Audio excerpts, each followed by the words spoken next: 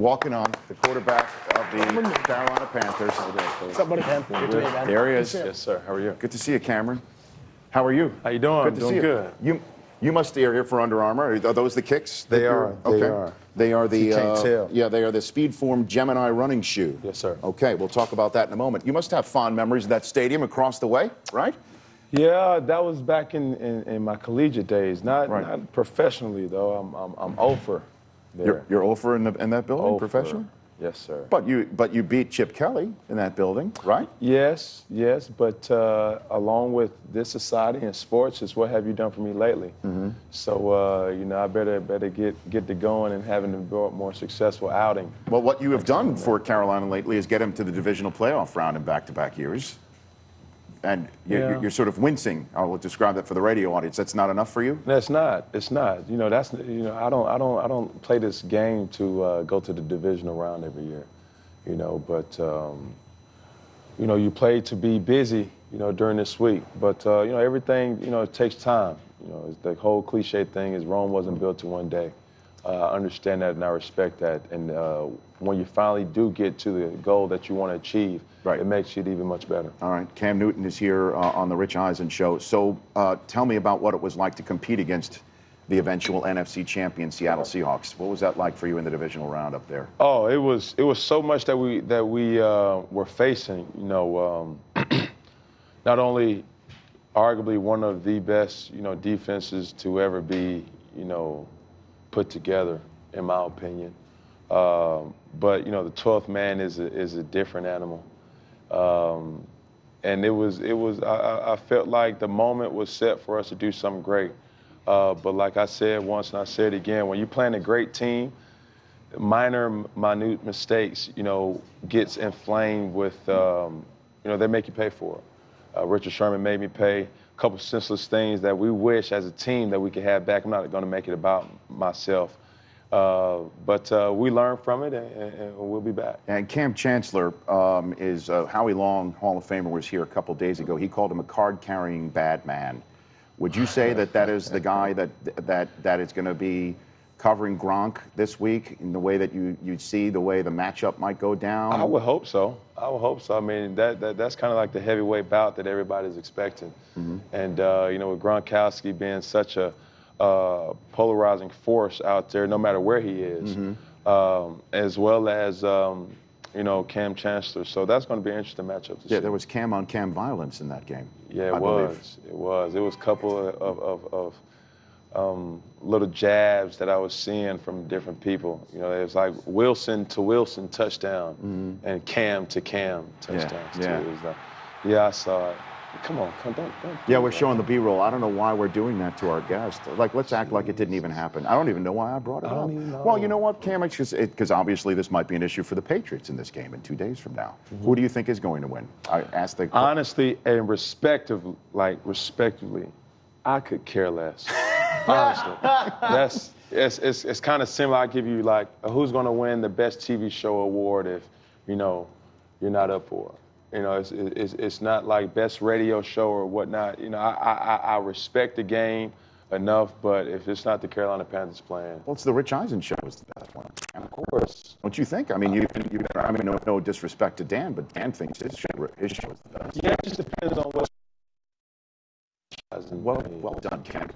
Well done. Now, last year, when I chatted with you, or 2 years ago, I think I chatted with you at the Super Bowl in New Orleans.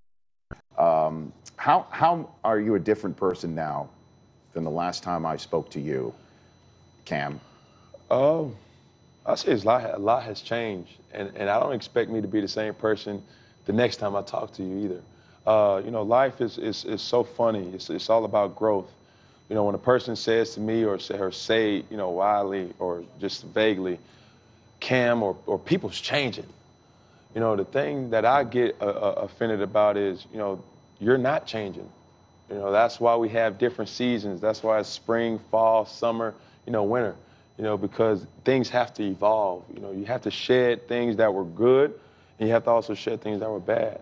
And when you look back, and when I look back at that time, whether I was not a good enough leader, I was not a great enough, a passer.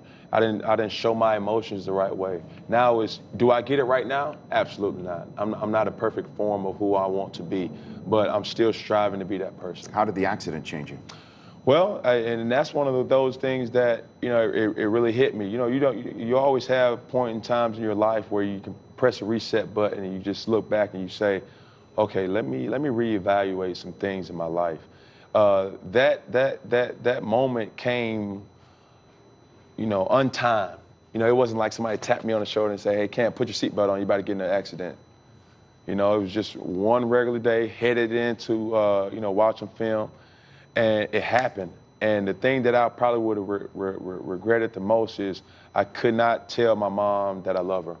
That's what you thought of on the spot? I'm thinking about everything. I got to tell people goodbye. It's not the thing about, life and death or, living and not living is, appreciating it. Everybody has issues. Everybody wants to complain, but the truth of the matter is, we still got that opportunity to breathe and grow and change. And that's the thing that I left away.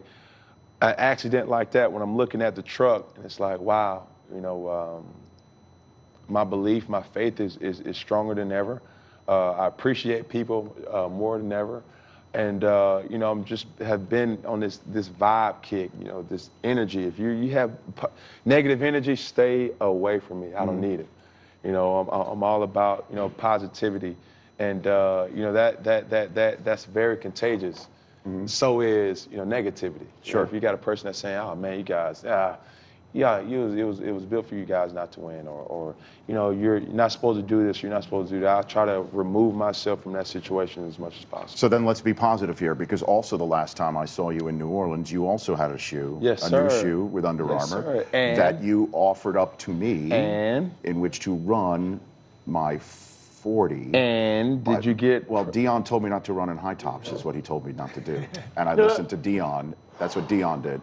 Now, Marshall Faulk is off the set right now, and what did he just mutter, Brockman? What did he just mutter? Didn't help. No, that's true. Marshall tells it like it is. So the naysayers like Marshall Faulk, the negative energy that I'm feeling from people like Marshall Faulk, who's going to join us after Seth Meyers joins us. Come on, Rich, come on. So should I put on the Speedform Gemini running shoe to improve the form that we're watching on television right now? I'm seeing you celebrate, and you're not celebrating because something negative has happened. No, because I was less than 6 seconds. I ran out of my pocket square. That's how hard I ran. So how will the Speedform Gemini running shoe, can you pitch me on your shoe? Well, I can tell you one thing, and with pitching you this shoe, it's very comfortable.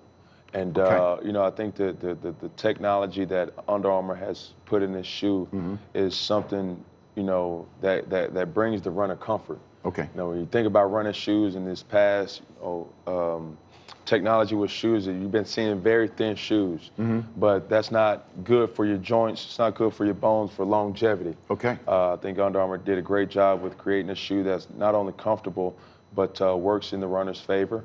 And, hopefully, yes, you will see some major changes. Measured changes. Of tenths of seconds. Tenths of seconds. That is the positivity, Cam Newton, I am looking for. Yes, sir. Thank you for coming on. Thank you. We'll see you down the line. Yes, sir. That is Cam Newton. Under Armour's launching the new Speedform Gemini running shoes. The Rich Eisen Show, weekdays at noon Eastern.